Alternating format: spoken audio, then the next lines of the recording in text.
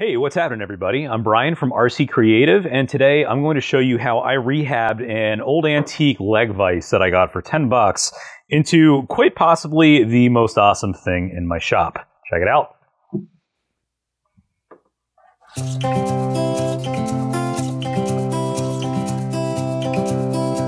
Before I could do anything else, I had to disassemble the leg vise and decide which parts were worth saving and which were not. The oak jaw was really weather worn, and I decided to replace it with some fresh lumber that you'll see later in the video. All of the metal parts had surface rust, but nothing that couldn't be cleaned up. A little WD-40 loosened everything up into the vice's individual components. Next, I had to clean up all of the metal components. When I've got a large piece of rusted metal to clean, I use a process called electrolysis. In short, you submerge the metal in an electrolyte solution and apply electricity to the piece to be cleaned and a sacrificial piece of metal. Through the magic of science that I totally don't understand, the rust moves from the metal to be cleaned to the metal to be sacrificed. Yay, science! I have a video describing the whole process, so check that out if you're curious.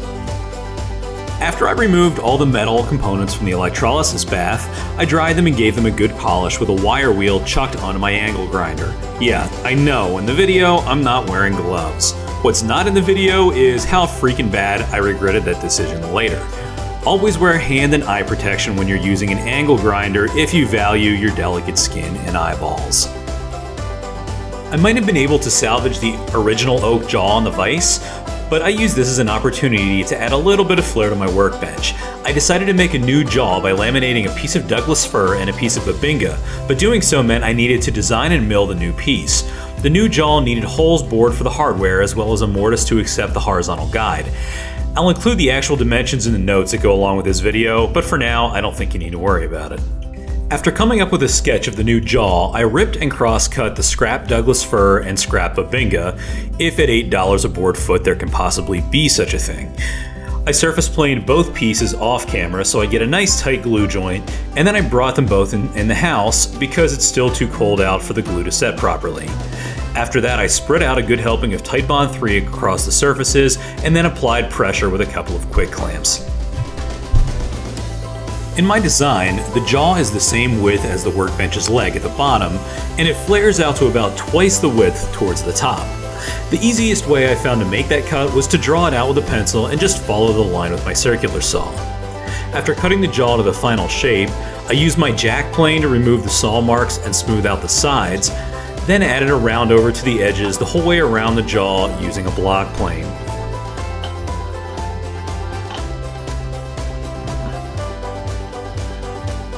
Because the workbench's leg becomes the back half of the vise, it needs some modifications. First, it needs a hole to accept the screw. The tricky part is that the hole needs to be larger at the back where the metal piece gets inserted to catch and lock the screw in place. The way I solved this problem was to trace a line around the leg that represents the center of the hole. At the back of the leg, I begin by drilling with a 2-inch Forstner bit to the depth of the hardware I need to install. Then I finish at the back using a 1-inch Forstner bit, about half the leg's thickness. Then I start from the front of the leg and drill until the holes meet. The amount of error in my angle, and I prevent any blowout from my bit exiting the surface of the wood.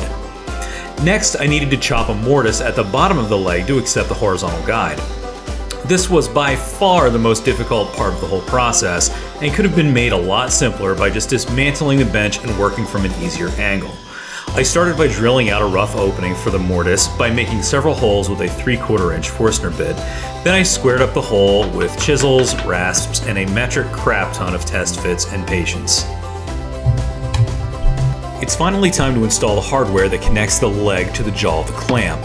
I start by pounding the metal piece into the back of the leg that secures the screw.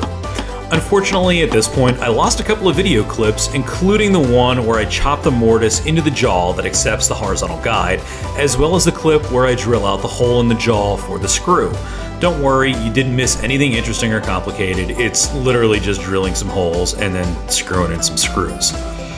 After the screw and horizontal guide are installed into the jaw, it's time to install the assembly into the workbench's leg. Slip the screw into the hole in the top of the leg and the horizontal guide into the mortise at the bottom. If the holes were cut straight and square, everything should slide together and the screw should, well, it should screw. Now that I had a functioning leg vise, I removed it from the bench and sanded it to 220 grit with my random orbit sander.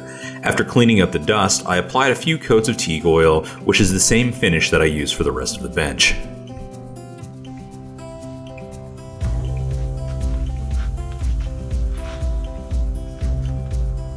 Well, I've had this thing for a couple of weeks now, and I can honestly say it is my favorite tool in my shop. It's like having a second set of hands, basically.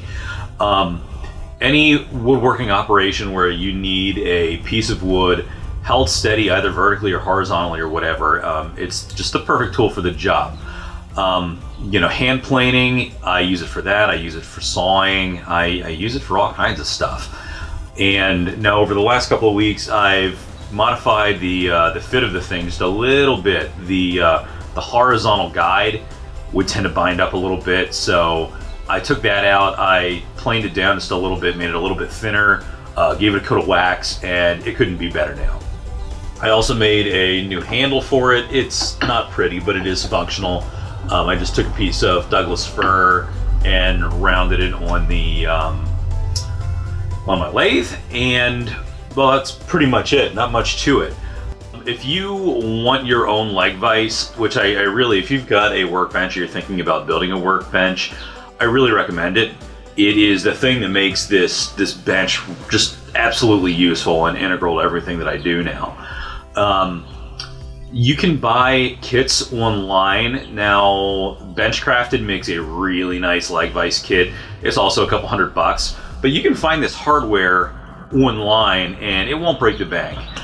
If you're planning on making your own leg vise, I would strongly encourage you to get a copy of Chris Schwartz's book, Workbenches. Not only did I get the plans for this workbench and all of the information that I needed to build it out of this book, it's also got plans for leg vise, twin screw vise, all of the various vices that you can put on your workbench. It's a really good book. Really kind of changed the way I did woodworking after I bought it. Yeah, check it out. And if you enjoyed this video, I've got lots more. I do DIY videos, I do woodworking videos, I do, you know, upcycling videos like this business.